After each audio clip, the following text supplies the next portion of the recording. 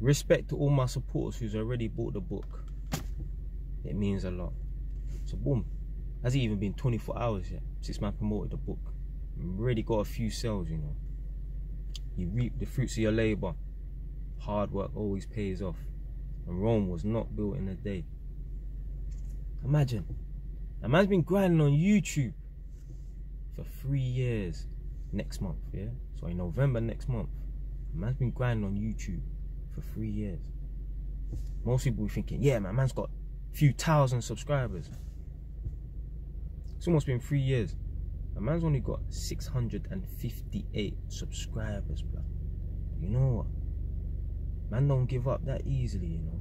You see certain man, they will start a YouTube channel, and after what, 2-3 months, if they ain't got 2,000, 3,000 subscribers, they'll be off. But if I had that mentality, I wouldn't get no book sales. You see, a man started this whole YouTube thing because I always wanted to write a book from day. So a man started this YouTube thing so that I could build up a following, so that there are people available to buy my book. Because imagine if none of you lot watching this right now didn't know who I was, and some random guy called Jelani Knights popped up with this book called Conquering Adversity. Who's gonna buy the book? But you lot been watching me for a year, 2 years, almost 3 years, maybe 3 months, whatever, innit? Some of you lot watching thinking, yeah, man wanna know the full story.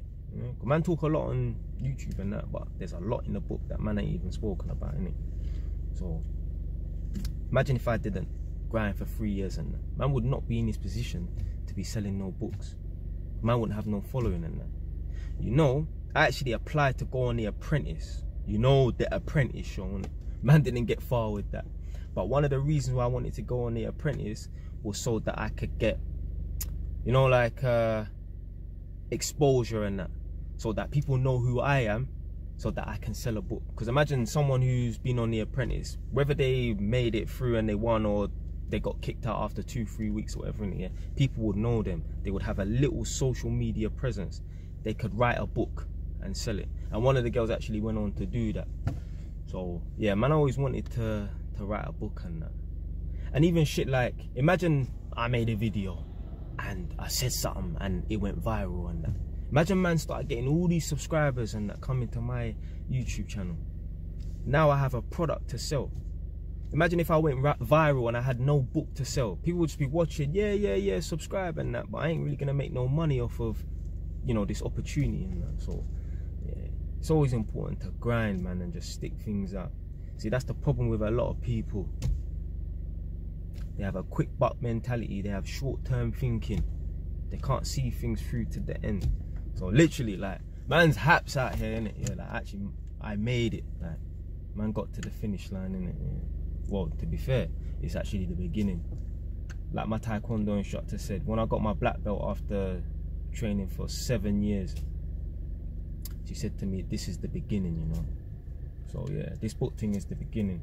Basically, man sent off my book to one girl that works in the BBC, and time ago, like, imagine, I met this girl, like, chatting to her on one of them dating apps, innit? That Tinder thing, innit? Yeah. And this is when I first started this YouTube channel almost 3 years ago, innit?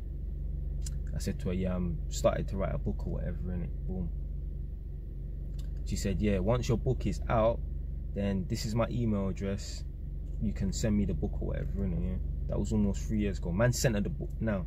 So hopefully today, Monday the 25th, she's in work to collect it. Because I emailed her to say, have you received the book? She said, it's in the office waiting for me, innit? So boom. She said that basically she can try and get me an interview with the BBC because she's like a journalist or something like that. So yeah, man's got a story to tell on it. So man's trying to get out here on TV and that. So yeah, don't know. Stay wise. Make sure you buy the book. Don't know.